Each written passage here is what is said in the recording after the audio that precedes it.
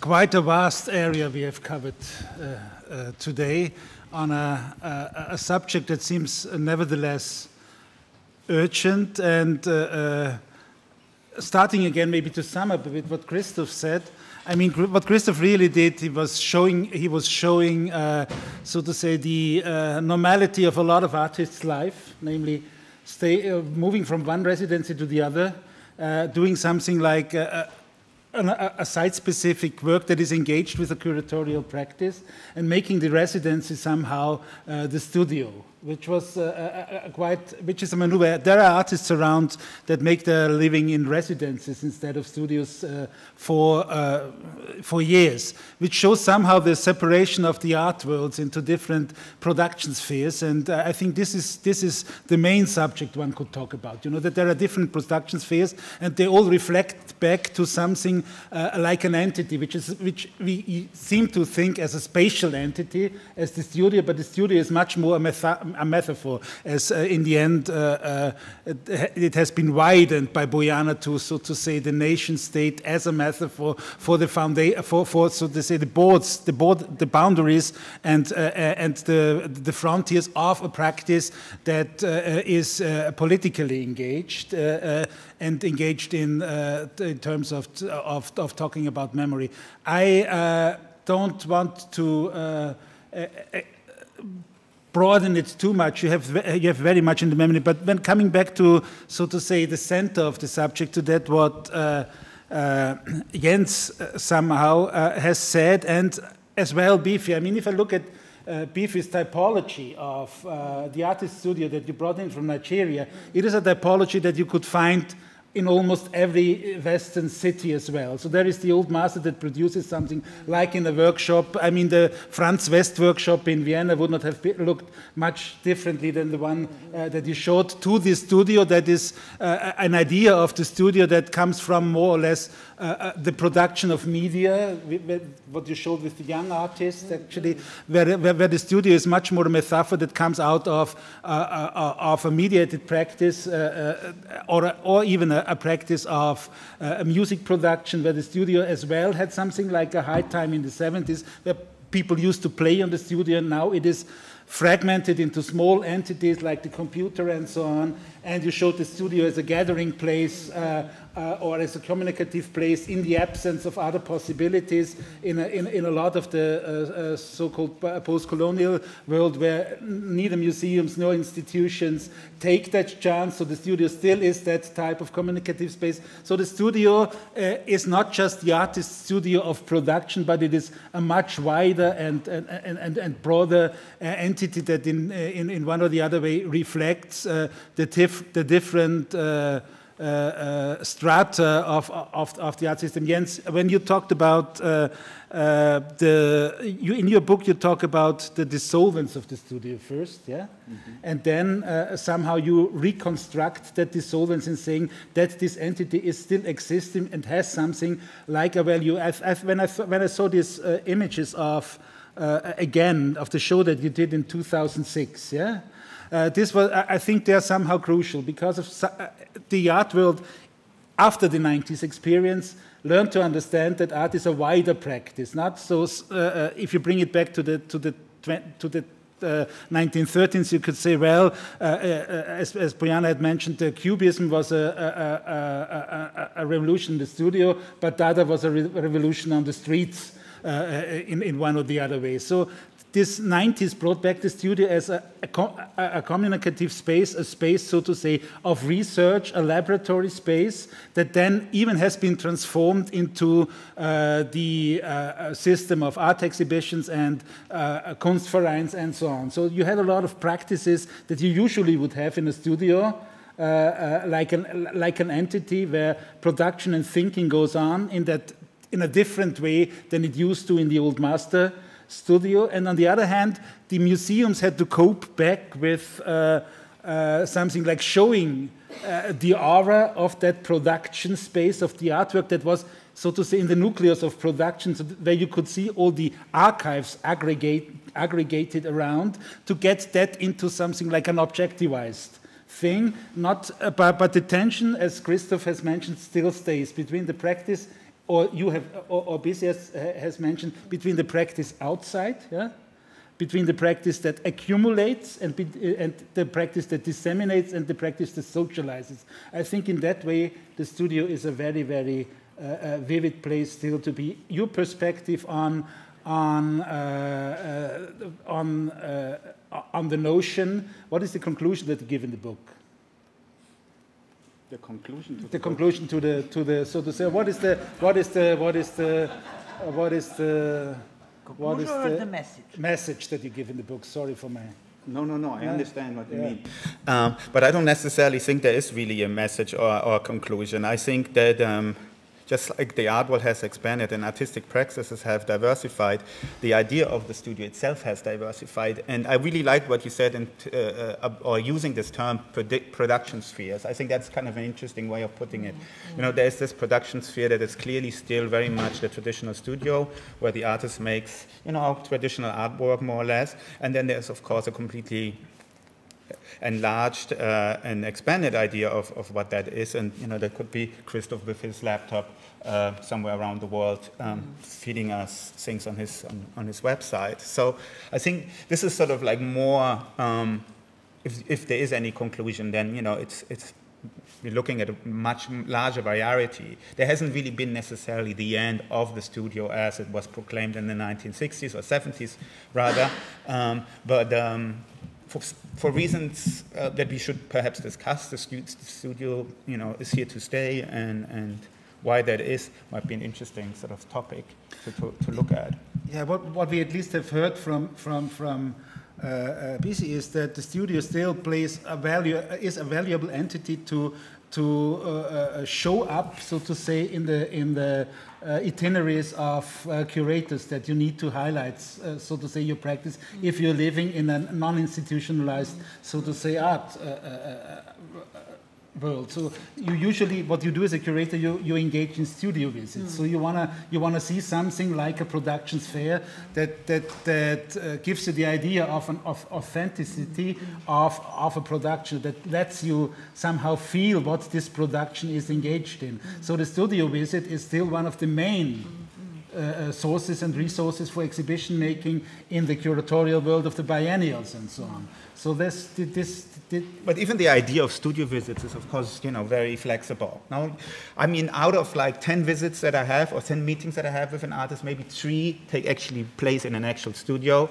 The other 7 are somewhere in a hotel lobby, or in a coffee place, or in a restaurant, or, you know, in an art school, or somewhere in between. So that focus on the studio itself, I think, mostly exists when I actually go to see an artist making work, not when the artist, as in many cases, starts to outsource work or is engaged with making work that doesn't necessarily require a studio. So even that sort of like has become much more flexible. But what I think is behind it is actually still really like a much more sort of restrictive and romantic notion of what an artist is and what art is all about. And I think it goes back to this idea of skill, and that the artist is in this particular room or in this particular space where he or she is working something out that they have acquired through by being in an academy. And I have the feeling that we in the art would somehow need that romantic notion of the artist and how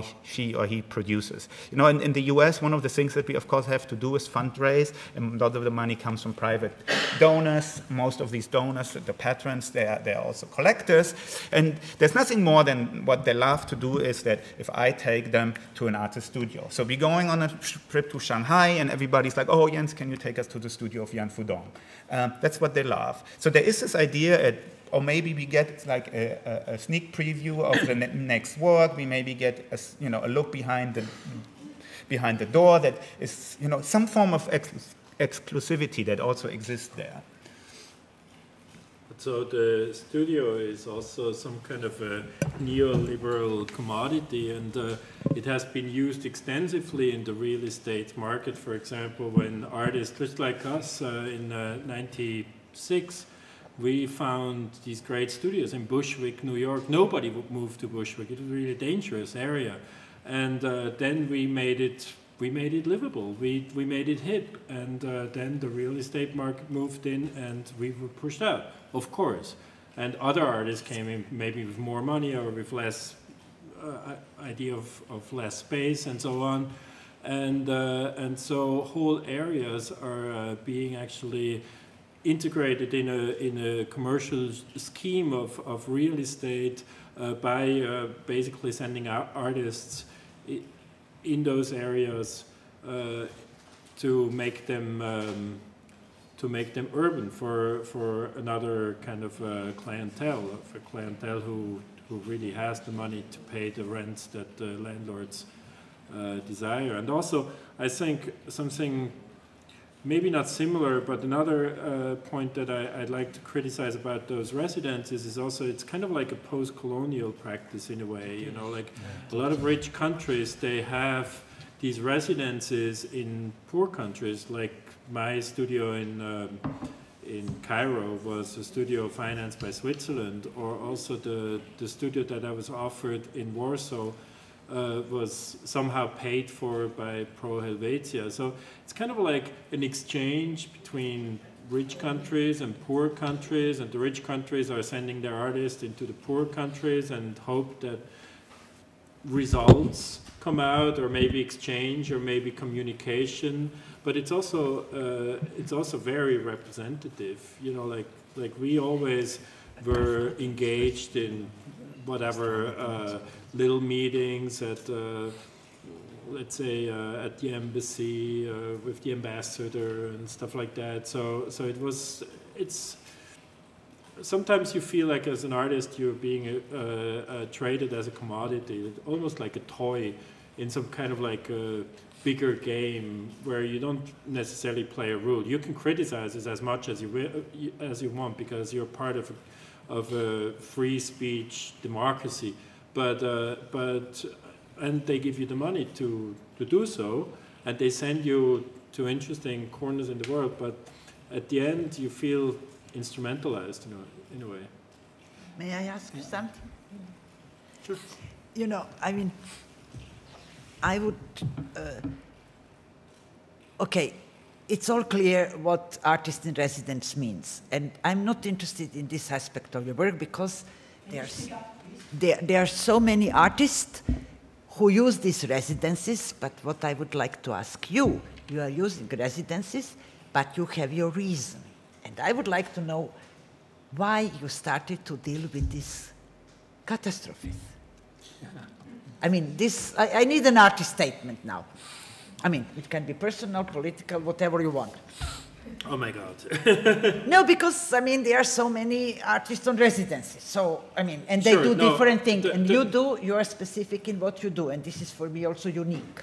So okay, tell us. The residences came much later as a result of what I was doing as a practice, because I was a little bit successful with my project dealing with the issue of disasters. And the disaster work was something that came out of my studio practice in Brussels, which was probably part of a personal obsession, but I don't even think it's very personal, because I think everybody is obsessed with disasters in one way or the other, and the media are actually feeding us the disasters every day. And somehow I felt like there must be a way as an artist to digest these like portions of disasters that we're being fed every day in another way than the media suggests.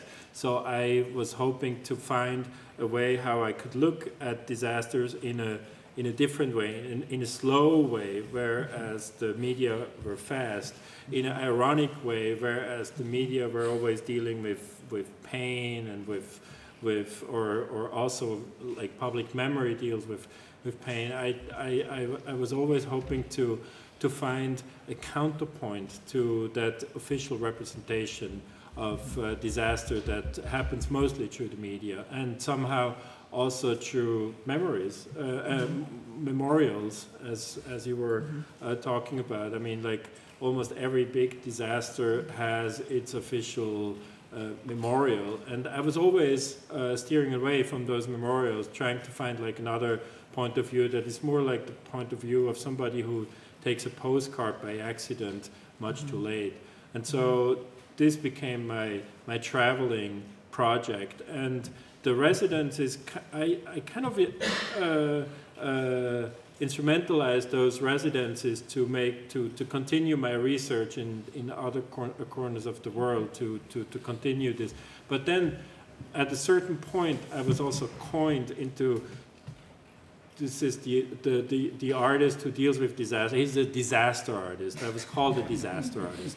And I was fed up with that. So I came up with this reaction that I was like doing, okay, I'm doing a hippie movement now. I don't want to do disasters anymore, especially in Poland, especially where everything is so heavy, and it's the memory of the Holocaust and the 6 million Jews and Auschwitz and so on. I could have done greatly there, you know, like I could have traveled the country to take my pictures and stuff like that. I still don't have any pictures of Polish disasters other than a small one in Katowice that nobody remembers.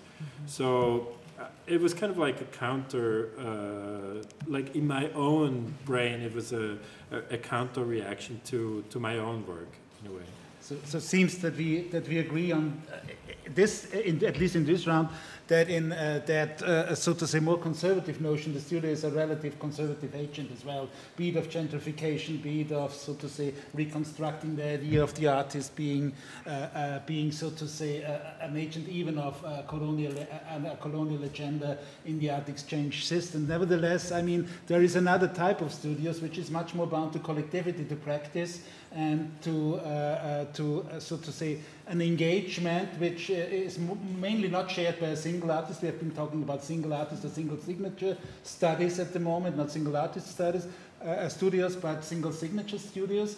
But there is a lot of compounds around. You see it in the world, and I'm sure that they exist in Nigeria as well, where the studio has a much broader idea of a production place that is where there is a shared agenda, so to say, of producing around certain topics that are contemporary topics, and there this idea of the studio is totally extended into a different field. That's partly started already in the 60s and in the 90s. Is this existing in Nigeria, that type of studios? Well, I was just mentioning to one of the audience members here that there's a young artist in Nigeria who has sort of started what I guess one can call a, transdisciplinary kind of studio. Her background is in architecture, and whenever she has a major project coming up, she also works with, 4, 5, 6, or 7 other artists, whether they're painters, sculptors working in metal. But I think what's interesting, and at least seems fairly new to me, is the way that she goes about it, and that's inviting 5, 6, or 7 studio assistants. But it's not only about making work, it's also a place for learning, for exchange, for sharing information.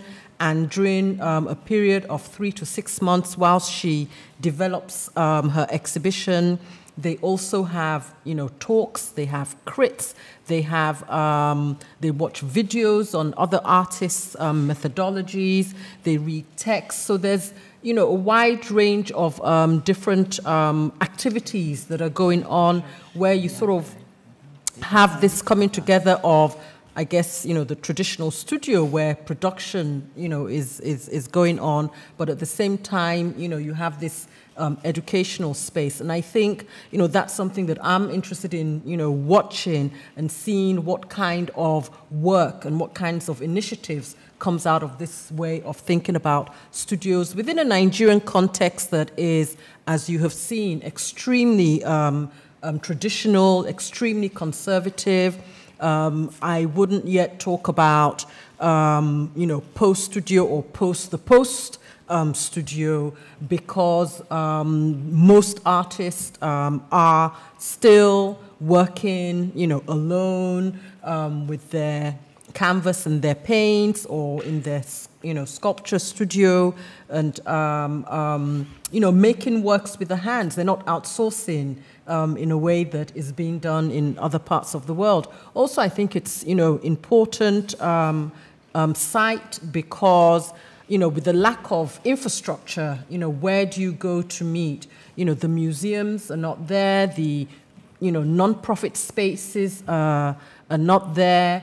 And I think also in that kind of context, you know, different notions, like, you know, Jens is talking about the expanded field. I think that in that kind of a context where nothing is really written down, I mean, you have the sort of traditional Western studio, but I think out of that can come new ways of thinking about, you know, the studio, and a lot of artists are now beginning to, you know, work together, and I think in the next couple of years, you know, it will be really interesting to actually begin to focus on this idea of the studio, which, as I said, you know, is very almost, you know, non-existent, and seeing, you know, in which way does that impact on the work that's going to be produced in the years to come, and, you know, what kind of studio practice, you know, is going to exist. But also another thing that I wanted to mention, which there wasn't time to do, is, and what's interesting for me as I sort of think through, one, my presentation, the research that I've accumulated, I would say, over the last month. It's not a lot, but it's a beginning. And looking again or thinking again about the images of Benemumu, the modern African artist. And I'm thinking that, you know, the way in which his he allowed his studio and himself to be photographed, especially at that time in the 40s and 50s, you know, it's very, very political. So when you take it in an African context or into a non-Western context where you have, you know, how do I say, preconceived ideas of the way in which an African, you know, should work and the kind of work they should be doing, it's really interesting to look closely at the series of pictures, how he stands in the pictures, how he dresses in the pictures. I think that's, you know, very, very interesting with regards to modern art in Africa, in Nigeria. Also, I think that Ainon Obulu, what I didn't mention, you know, the first African artist, is that what really spurred him on, apart from this passion for being an artist, what really spurred him on was also how would I put it, was a political agenda, in the sense that, you know, he was being told by the colonials all the time that, you know, as an African, he doesn't have the ability to do realist paintings. So his goal, you know, apart from bringing art into Nigeria, is to prove that wrong. He went to England as well and studied in England very briefly. He was in Paris as well, studied very briefly there, and, you know, wanted to show that, you know, in Africa we can also do realist paintings. So it's really interesting to look at the early history. You mean figurative? Figurative, yeah. Yes. You know, it's very interesting to look at, you know, the early history of modern art, studio practice in Africa, and begin to think about it as a political act.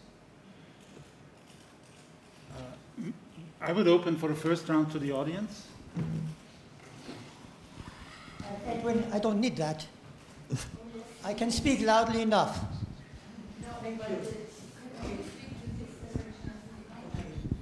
I'm Edwin from Austria, living in India now. Christoph, catastrophe, disaster. You know, in Greek, disaster, metanoia, chaos, point. It means change. And in Greek and Chinese, crisis, catastrophe means crisis, has two characters: danger and chance, opportunity. Interesting? Yeah. Disaster, Latin asterus, the star. I'm separated from the star. So I've been looking for the stars in catastrophe. Because catastrophe means change, it means suffering. Oscar Wilde says, where there is suffering, there's holy ground. And Dostoevsky says, suffering is the sole origin of consciousness. And the mythologist, Joseph Campbell, you have to go down into the abyss where your treasures are. Number two, remember. In Chinese is fascinating. Number one in Chinese means to remember. The word in all cultures, Indian culture and on, Number one is the divine. And it means two, then it means remember. The moment that I remember that I'm a member of 1 + 1 + 1 of these 6 billion people, I see that the other one is myself. Why is the other one myself? My mother didn't know, my father didn't know, my teachers didn't know. And an American lady told me, when you look into the pupil, when I look into the pupil of this fascinating man, you know what I see? Who knows? I see myself, because the pupil is a real mirror. Can you imagine this? The other one is myself. That's why in Russian language, you know Russian? In Russian language, the other one means the friend of the friend. In German, der Freund, den Freund. I love the other one, I love the friend of the friend. I hate the other one, I hate the friend of the friend. That's why in all cultures, you have sentences in connection with oneness. In China, all under heaven, one family. In Latin, family means, I'm finishing almost, yes. Family means famulus, servant. And the last thing I want to mention is studio. To my mind, there's only one studio, and perhaps you agree, it can only be within myself. What is within myself, I project on the outside world. So when I looked at the lovely photographs, when I'm in harmony, my room inside looks rather pretty. Gnotis auton, you have in Greek, know yourself. You have it in all cultures. If I'm not in harmony, I have a problem. But they've got harmony in 3 cultures, Chinese, Bahasa, Indonesia, and in Greek, it's very interesting. Then I finish, okay? Harmony in Chinese has 2 spears, but not attacking, but crossed. And then a lamb and a human being. First, a small conflict. And then we can remember well. But first we have to go through a little bit of suffering. In Greek, Harmonia, the goddess of harmony, her father is the god of war. But the mother is the goddess of love. First, a little bit of conflict. Bahasa Indonesia.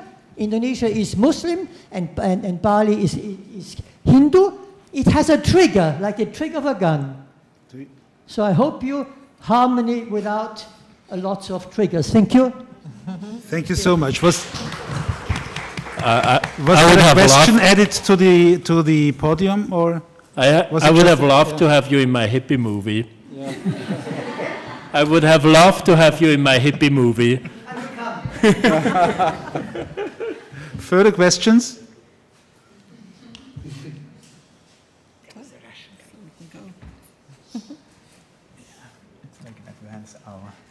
So, do you have questions on the podium to each other? Yes. So then, Bojana, please. No, I just wanted to ask BISI, you know, in your center, do artists use your center as a studio as well? This you forgot to tell us. Yeah. This is important, I think. Yeah, we do at the Center for Contemporary Art. What we have is a program which is a little bit like the Summer Academy, and that's once a year for 1 month, where we have a theme, and we usually have between 10 to 12 artists who are, as you know, if you want, using the gallery space. You know, the gallery becomes a studio space, and we have a faculty, you know, of different people who, artists, curators, writers, and it's an opportunity. You know, I keep emphasizing this sort of lack of infrastructure and platforms and possibilities, and you know, this is an opportunity for artists to come together, you know, come and talk about a project that they're developing or an idea they have, and interact with people not only from Nigeria but from around the world, and you know, use it as a catalyst to move to the next stage of the work that they're doing. But that's just something that happens, you know, for a month, once a year. But for instance, if we have invite an artist to make an exhibition in the gallery and do in situ work, is he or she then making a studio work? Because then gallery is a studio for in situ works, or it's not. Well, yeah, I think, you know, there's that possibility. We've had a performance artist who, you know, started developing the work over a 1-week period, and, you know, that resulted in the final performance. So I guess in a way it's, you know, he's there for a week. It's his studio for a week. And I think, you know, we have that flexibility in our space for artists to come in and, you know, experiment in a way that they may not be able to in the other spaces that are available, which tend to be commercial galleries. So we do provide that possibility. A lot of the commercial market actually needs the studio as a backbone of the artist, so to say, where objectified production can be made. On the other hand, this notion of education was quite interesting as well. Coming back to the studio, so to say, even of the medieval practices or of the Renaissance practices, this is a new notion that comes into the studio. I mean, the art education is relatively diversified. Nevertheless, you see a lot of postgraduate, so to say, educational work done in compounds that one could call artist studios, or that gather around practices from the Perzsovskis that you mentioned in Bucharest in the 60s to may it even be that what people like Ai Weiwei are doing, yeah, on both sides, so to say, of the scala. So there is an educational aspect as well in the studio that is, I think, now getting some drive as well. So there is a lot of there is a lot of things around that spatial entity still. Not always like a single spatial entity. I think this is another aspect that you've touched here, which is quite important, and especially in contexts like yours, that might be as well a very challenging thing, as the academy system usually is lacking or is very out of date, is very conservative. Yeah. On the other hand, you see this debate. For instance, I remember that I was in China like 3 years ago for the first Chinese art critic award, and there was a huge debate on industrial production of the Chinese art world and that what, so to say, an identity production of an art piece could be. And there have been two fractions, the one, the more conservative, so to say, Western type of the idealistic art production, and the other, let's produce something in an almost shop-like compound that produces that content and counters the industrial production that is made for Chinese art markets. And all that needed somehow this entity of the studio, this spatial or mental entity of the studio to be reflected, because otherwise you could not reflect it. Yeah? It's always that notion around that you can reflect the different modes of production. I think we had a very, very interesting event today. Yeah, definitely. No, I have one more question for Jens. You know, now, I'm sorry, first of all, I still don't have your book, so I have to ask the question, maybe you have it or maybe not. In your book, in exhibition it would be difficult, but in your book, do you also consider artist performances held in the studio, or it is always held with the studio is linked to the object? No, it's not linked to the object at all, and I think also in many cases it's not even linked to a physical space. So it can also be something that takes place outside. So I wouldn't necessarily describe the studio as an isolated space that is disconnected from reality. But if you think about, you know, Alan Capra, for example, Fluxus. Yvonne Reiner as well. Huh? Yeah. Those are practices that certainly take place much more in a public realm. And I showed you the work there by Bruce Nauman, for example. You know, I mean, the lack of materials produced, you know, at that point, of course, a sort of move towards using their own body and political explorations of the body and identity have always sort of like produced work that not necessarily always manifests itself in an object. So that is certainly considered. But when did you show Nauman in the exhibition? Yeah, but not actually the early. As a photo or as a film? As a film of his studio, which is a documentation where you see basically not much other than the mice running around. So the mice are sort of what goes on there during the. Yeah. There was another piece that perhaps was interesting in relationship to performance, which was that we brought in the floor of Dieter Roth's studio from Basel. We took the whole floor out and then exhibited it as almost like a painting. You know, there's the mats that he always used and present like paintings. So there's been like various works that Dieter Roth has done circling around the studio. And that, of course, are the traces of his activities, you know, working with all kinds of materials that fall on the ground, whether it is, you know, a clay or it is metal or it is, you know, paint that drops off from somewhere. And you didn't have Kožarić piece from Documenta, no? No. This is Equus Documenta.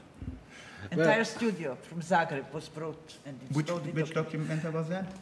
Equus, it is Envezors. Oh, okay, so that must have been like 2001 or 2002, right? Two, maybe. 2002, yeah. Which brings in the studio as the Gesamtkunstwerk as such, which is another notion. Especially in Roth, it was like that. The studio was the space where he aggregated, so to say, all the energy that he could get from outside and put it into something like then a physical entity again. But I totally agree. Is there any further question from here? No, I have a question for the audience. Can I ask? Yeah. You know,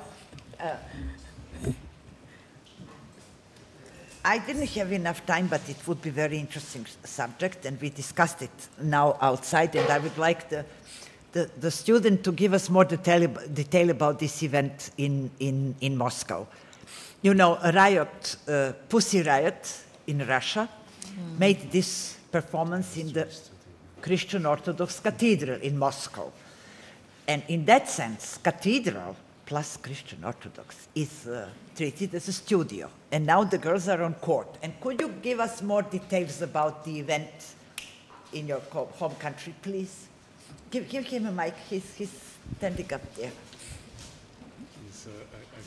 He's one of the most... Yes, hello. I think that the court is now a studio as well, but the studio for the much more respectful and rich artists than Pussy Riot. Because in the court at first, the guilt of them is like something that they, how you say it, that they tried to struggle the Russian holy like treasures which were not touchable for 500 years. It's official, I mean. That's what's written in official documents. And there are three people who are suffering from their performance. The first one is the old woman who took the money from the audience, and she said that she usually take the money from the audience. And she said that after this performance, which was only 4 minutes, but for hours she could not take the money from the audience. So the second man is the man who is keeping the key from the cathedral, and he has insomnia now for 4 months because of the devil came out from these girls.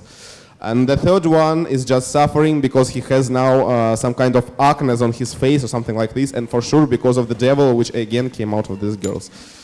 So I think it's a real studio now in the court, and we have an online translation every day, and on Friday will be the last day of the process, and I think that the masterpiece will come out for sure.